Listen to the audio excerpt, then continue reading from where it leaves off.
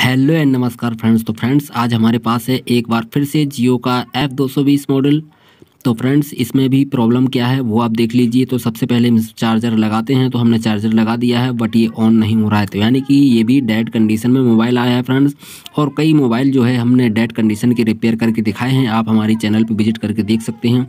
कोई भी मोबाइल हो, चाइना माइक्रोमैक्स या जियो, कोई भी मोबाइल हो, हमने कई डेड कर सही करके दिखाए हैं। तो फ्रेंड्स फिलहाल में इसकी भी प्रॉब्लम देख लेते हैं कि आखिर प्रॉब्लम है कहाँ।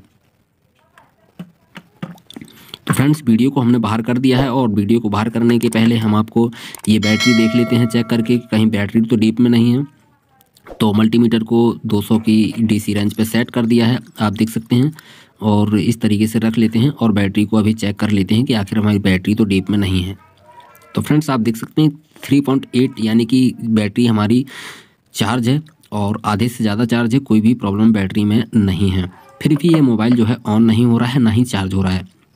तो अभी बात आती है कि मोबाइल की जो है टेस्टिंग, यानी कि मोबाइल में क्या प्रॉब्लम है जिसकी वजह से ये मोबाइल जो है डेड है। तो बीप की रेंज पे हमने मल्टीमीटर को सेट कर दिया है और रेड क्रॉप को रखा है हमने ग्राउंड पे, और आप देख सकते हैं कि बीप की वॉइस जो है अपन को मिल रही है।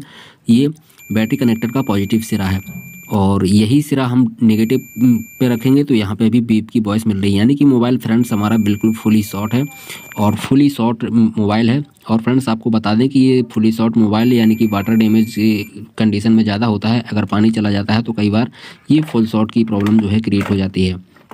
ठीक है फ्रेंड्स, तो इस प्रॉब्लम को किस तरीके से आपको फाइंड आउट करना है, किस तरीके से इस प्रॉब्लम का जो है सॉल्यूशन करना है, वो आप इस वीडियो में देखेंगे और बड़े इजी तरीके से इस तरीके की प्रॉब्लम को जो है सॉल्यूशन कर सकते हैं।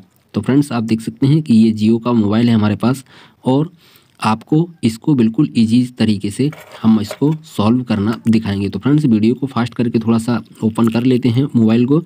तो प्लेट को भी बाहर निकालेंगे अभी। तो हमने ओपन कर लिया है मोबाइल को, और पीसीबी बोर्ड को भी अभी बाहर निकाल देते हैं। तो फ्रेंड्स पीसीबी बोर्ड को हमने बाहर जो है निकाल दिया है। तो अभी देख लेते हैं बोर्ड में आखिर प्रॉब्लम है क्या।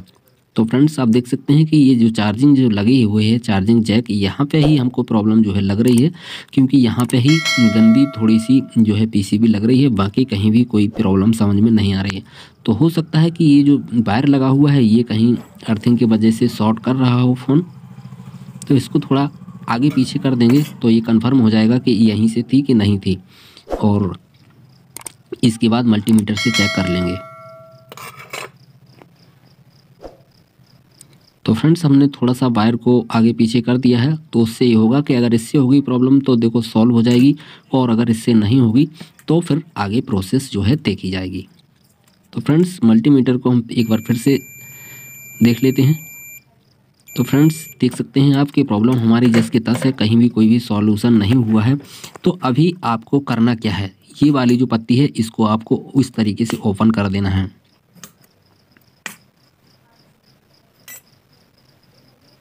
देख सकते हैं आप कि इस तरीके से आपकी प्रॉब्लम का जो है सॉल्यूशन होगा। तो आपको सबसे पहले इस तरीके की पत्ती को ओपन कर देना है, और आप देख लेना है कि जो इसके अंदर जो वायर जो लगी होती हैं पत्तियां, वो कहीं ना कहीं किसी कंपोनेंट से अटैच ना हो रही हों तो उसको सीधा कर दें। अगर कोई भी कंपोनेंट से अटैच हो रही है तो इस तरीके से हमने सीधा कर दिया है, और ये वाली पत्ती भी जो है इसको भी जो है बाहर निकाल देते हैं। तो दोनों पत्तियों को हमने बाहर निकाल दिया है, यानी कि जो भी कंपोनेंट या जो भी आईसियाँ हैं हमारी बिल्कुल ओपन हो चुकी हैं, किसी भी तरीके से कोई भी ढकी हुई नहीं है। तो और भी कहीं हमको वाटर डैमेज भी प्रॉब्लम नहीं लग रही है बगैर चार्जिंग जैक के। ठीक है फ्रेंड्स, तो अभी इस कंडीशन में आप बड़ा इजी ट्रिक बताएंगे जिससे आप एक ही बार में जो है इस प्रॉब्लम को जो है सॉल्यूशन कर सकते हैं।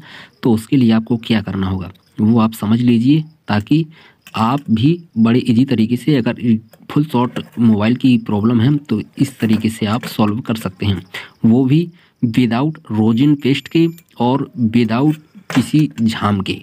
तो आप देख सकते हैं कि फुल शॉर्टिंग है अभी भी। ठीक है फ्रेंड्स, क्योंकि हमने कई बार देखा है फुल शॉट होता है मोबाइल तो रोजिन पेस्ट का इस्तेमाल करके इसका सॉल्यूशन कर दिया जाता है। लेकिन फ्रेंड्स आप देख सकते हैं कि हमारे पास इस टाइम पे है पेट्रोल, हमारे पास पेट्रोल है।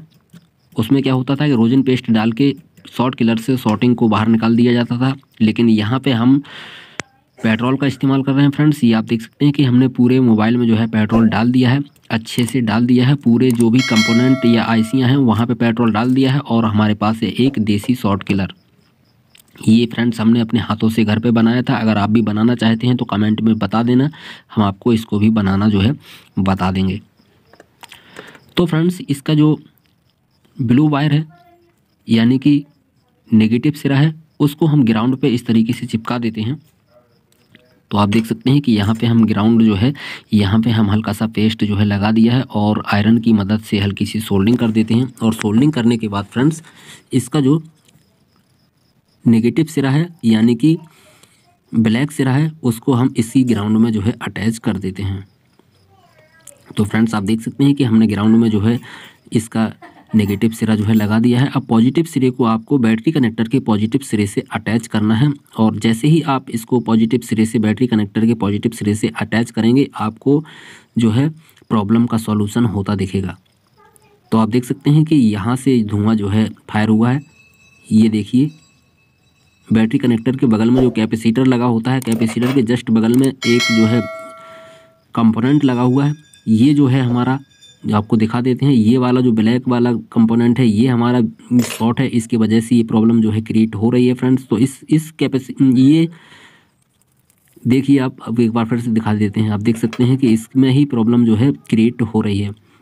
तो फ्रेंड्स आपको करना कुछ नहीं है, बड़ा इजी है। इसी कंपोनेंट को जो है बाहर निकाल देना है क्योंकि ये शॉर्ट है, और इस कंपोनेंट को बाहर निकाल दें आप, आपकी प्रॉब्लम का जो है 100% 101% जो है सॉल्यूशन डेफिनेटली हो जाएगा। तो फ्रेंड्स चलिए अभी उस कंपोनेंट को जो है बाहर निकाल देते हैं। और पहले तो ये शॉर्ट किलर को बाहर निकाल देते हैं। और शॉर्ट किलर को बाहर निकालने के बाद फ्रेंड आपको वो कंपोनेंट हटा के मोबाइल को जो है चार्ज करके और चालू करके भी दिखाने का पूरा प्रयास किया जाएगा। ठीक है फ्रेंड्स, तो ये शॉर्ट किलर है जो अगर आपको भी बनाना हो तो आप कमेंट में हमको बता सकते हैं, तो हम उसको बनाना आपको बता देंगे। ठीक है फ्रेंड्स, तो अभी बात आती है वो कंपोनेंट जो हमने ट्रेस किया है,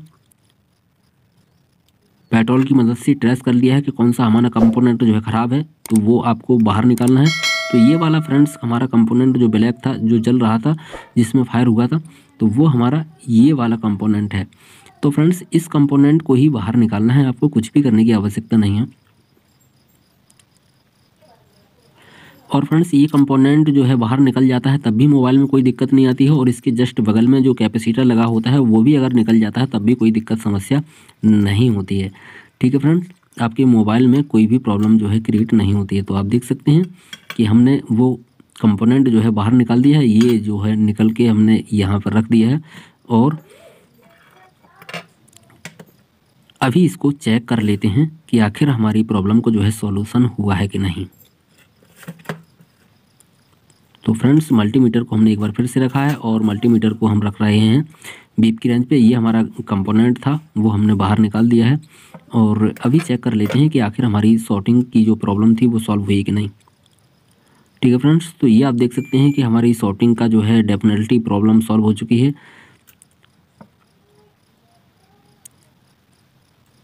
351 वोल्टेज यानी कि बिल्कुल सही वोल्टेज मिल रहे हैं, कोई भी प्रॉब्लम नहीं है, और इस तरीके से वोल्टेज नहीं मिल रहे हैं और इस तरीके से वोल्टेज मिल रहे हैं।